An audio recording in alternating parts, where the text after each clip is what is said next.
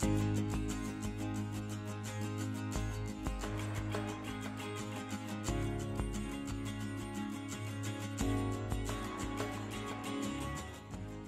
if you're a mom, you know what it's like to not only be pregnant, but to gain that weight with your pregnancy, and after the baby comes, how do you get back to your body before the baby? Well, I'd like to introduce you to my next guest, Michelle Cagle. Michelle, thank you so much for being here. Thank you for having me, Kristen. So you're pregnant right now. Yes, I'm due in 2 months. Now, this is your third pregnancy, and you are actually a bikini fitness model. Yes, I'm a bikini model pro, so Okay. I'm a pro, yeah. So how did this all come about? I mean, I know that models do get pregnant, but were you a model and then you became pregnant, or was it the other way around? No, I was pregnant first, and then after my first son, I looked in the mirror and said, I want to lose that baby weight, and it just kind of motivated me to get back in the gym and learn about nutrition. And so then after that, I got back to where I had started, and then I decided I wanted to take it to the next level, and that's when I started competing in different fitness physique events. So now, I mean, we've all heard it. I'm a mom. I have 3 kids. This is your 3rd child. Yes. You know, there's a lot of chatter out there about, you know, you'll never get that body back. You know, your metabolism has changed. Your thyroid is off. I mean, what role does all of that play in, you know, bouncing back to your regular shape or better? Right, all of that definitely plays into it, but mainly your diet is your #1 thing that you have to focus on, and if you can get into the gym too, that helps it get back together, as well as your nutrition and hydration with all of that together. So the more pieces of that you can fit into it, the better the results will be and faster. So let's talk about fitness and being pregnant. Okay, so you're pregnant right now. You're due in about 8 weeks or less. Yes. So are there things that you do while you're pregnant to make it easier to get fit after the baby comes?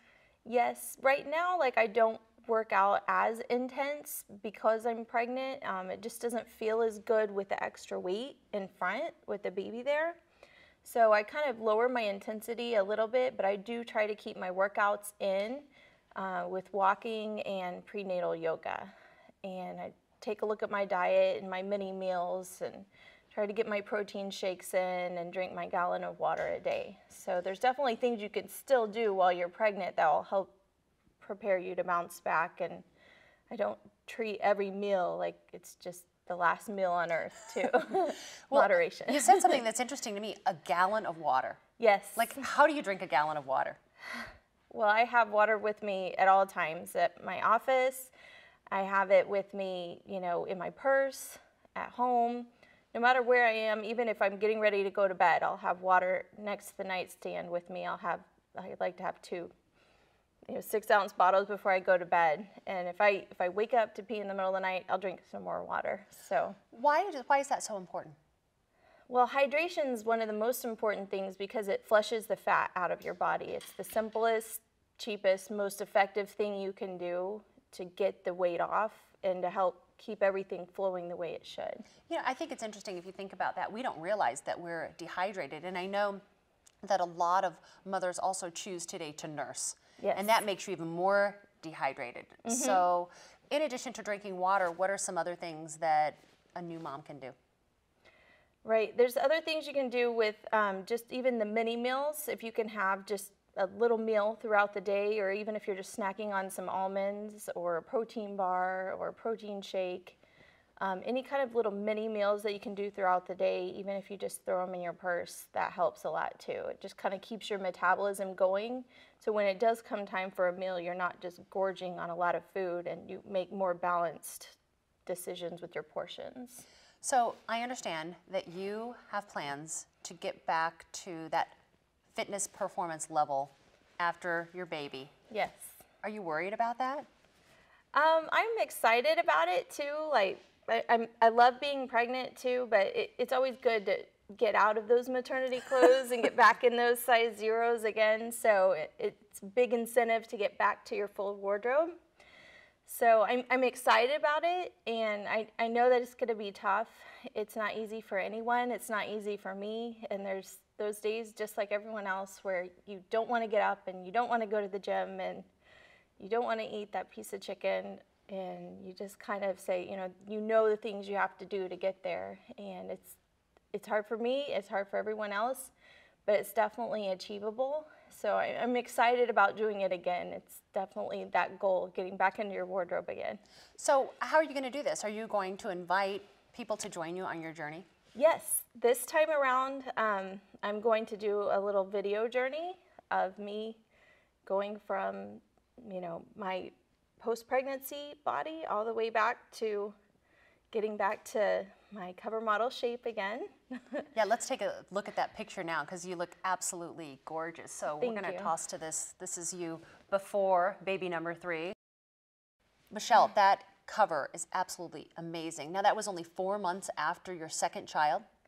Thank you. Yes, it is 4.5 months after little Levi. So there's some people out there who are watching and just saying she probably just has good genetics. I mean, and quite honestly, you look like you're 22 years old. Thank you. Right now I'm 34, and I do hear that a lot, but I'm here to show you that it's hard for me too. I gained 40 pounds with Levi, and I'm pregnant again, and I'm gonna have to lose it again. So it's not something that's easy to do. You'll see a lot of programs out there that have a lot of hype with, oh, you can do this with big promises. But I mean, I'm here to say that it's easy to do. It takes dedication, and you do have to follow the steps, but it is achievable. So you do have good genes, because obviously you're, have a great shape and a good figure, but you also gain weight during your pregnancy. It's not like you just gained 10 pounds. I also gained weight in my pregnancy. It's actually healthy to gain a certain amount of weight in your pregnancy to support your baby's life system. So you're not dieting while you're pregnant? I don't diet, but I make healthy choices, and I do have a few more cheat meals than I would when I am training for a cover or a show or a photo shoot. But I do have more indulgences when I'm pregnant. Okay, we have to talk about that, though. Did you say cheat meals? So what is a cheat meal? Yes. A cheat meal is something that I recommend everyone do with my plan, because it gives you something to look forward to. And sometimes when you're making healthy choices, your body starts to crave certain foods that really aren't on the plan. But I do advocate doing a cheat meal. If you want to have that little piece of chocolate cake, if you want to have that little plate of pasta, go ahead and do that once a week and plan it out and look forward to it. And just right after the cheat meal, you get right back on the plan. So it gives you something to look forward to, and you don't end up sneak eating that cheat meal you want to do anyway. It's not the secret cheat meal then. It's not a secret. No, it's just a goal to look forward to and keep you on track the rest of the week. So very excited to see your transformation. This is baby number 3 for Michelle Cagle, fitness model and cover model as well. Thank you for being here. Kristen, glad to be here.